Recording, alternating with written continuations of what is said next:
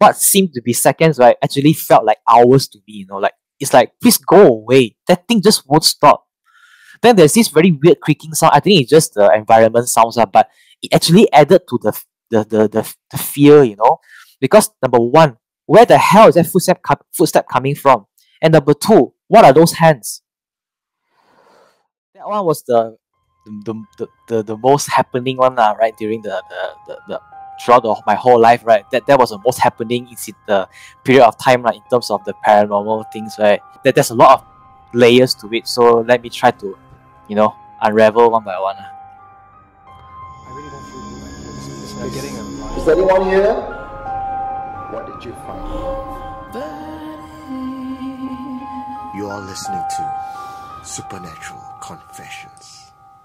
Maybe I start straight away into the main one, okay? This one happened during my high school times. As a brass band member, right, we usually have these boot camps during the term holidays. At the time, I was the leader of the camp, so I was in charge of, delegating and also to assign rooms to each members, right? So after everything was done, we went about with our activities, like practices and stuff. That night, we had this practice, a group session, or like orchestra, the whole band was playing in the practice room. So this practice room, to maybe give a bit of context, right, is in the block of building, which is 3 stories tall. We were practicing in the room, and then suddenly, right, at 10 p.m., where we were practicing halfway, suddenly in came 2 scout members, right, just barged into our practice room. And I was the leader at that time, so I was like, what the hell is going on? You guys coming in without telling me anything, right? But the strange thing was, when they came in with a very, very stern face, very stern looking expression on their faces, right? They just picked 2 of the members, and then they chow already. They just left. They did not say anything to me, nothing to the instructor, no one. They just left, brought the 2 people, and just left the room, and we were left flabbergasted like what's going on, right? But before they left, right, they were exchanging some very, very quiet conversations. I couldn't hear what they were saying, but it was very, very soft. Then I remember my friends, the 2 of them who were left, who left, right, their faces were also pale. Then after the practice, it was around 11 p.m. Then the 2 of them returned to the practice room. So I asked them, what was the whole thing about? What was the whole issue about? Then they were like very hesitant to tell me, like there was some fishy, sketchy stuff going on. So they said, wait for the team to, dismiss, let the crowd diffuse a little bit first. Then I was like, oh, this shit is getting serious lah. Oh, okay. So what happened was, they told me the 2 scouts that entered the room, they actually were finding people throughout the whole school, right? Those who were having a boot camp, they were finding representatives for each club and society, patrol the whole school to like ask for blessings. I was like, why all of a sudden, why would you do that? Okay, maybe give you some geometry, right? Imagine the whole, okay, this is the school field. Okay, let's view from aerial view, right? This is a school hall. Yeah. Okay. Then I'm giving you this one is the hall of the school, right? Yeah, the top part is just the school field. Our practice room was here. Then to the left, what we have is a block, a classroom block, right? There's this specific water dispenser. It was said to be haunted. What happened was, the dance society and the football society and several other societies, they actually saw the same entity. They mentioned it was a female, black hair, not clear, but it was there, standing at the water dispenser. So they asked the help from the scouts to get representatives from each team carrying joysticks, parade around the whole school to, ward off all the evil spirits or whatever it is. Having heard this issue, right, I was like, oh shit, what am I going to do as a leader, right? So I actually gathered my committee members. I mentioned that no person should leave the dorm singly. So you go in pairs or in groups. Or better yet, don't go lah. You want to go, you go now. Then you go to bed and don't come out anymore. After we told them everything, then we dismissed. It was 1 a.m. Lights are out. All the lights are out already. I was sleeping in the room, right? I tried to sleep. It was easily close to 2 a.m. already. Then suddenly I heard something very strange. Someone with a pair of boots walking at a very slow pace. There's a thud, then drag, thud, drag, thud, drag.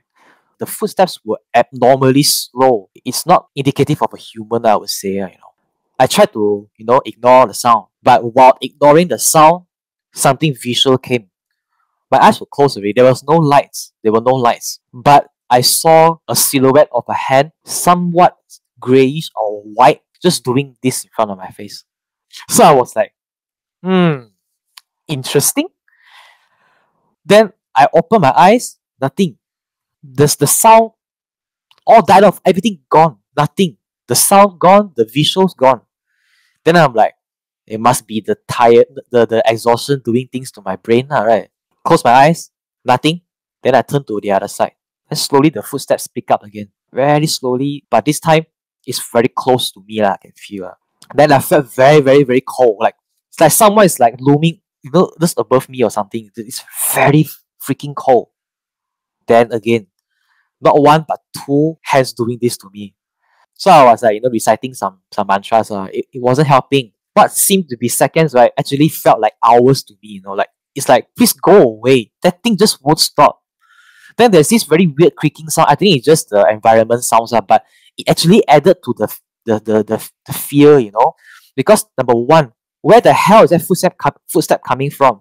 And number two, what are those hands?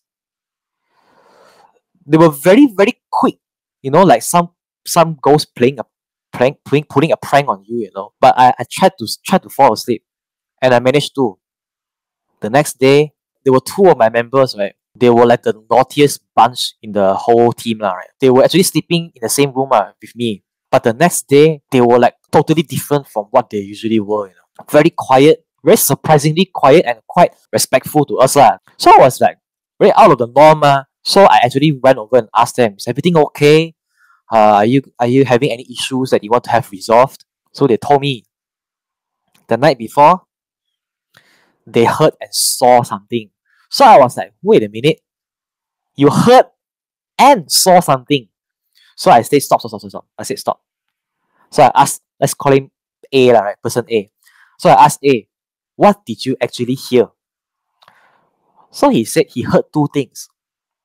The first thing he heard was someone kind of like, I don't know how to describe the sound, but someone like salivating, like the kind of, that kind of sound, So I was like, okay, that's strange. Then I said, what's the second sound you heard? Footsteps.